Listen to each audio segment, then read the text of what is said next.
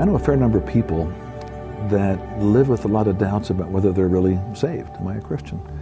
And one of the things that brings doubt into people's lives is the reality, the realization that they're still struggling with sin. They're doing bad things. They're tempted to do bad things. They find something within them that is drawn in a wrong direction. They say, well, if I'm a Christian, that shouldn't be the case.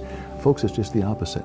It's only the Christian who is aware of the battle going on in their souls. It's only the Christian. I'm a Christian. And one of the evidences of my being a Christian is I know there's a battle raging inside of me.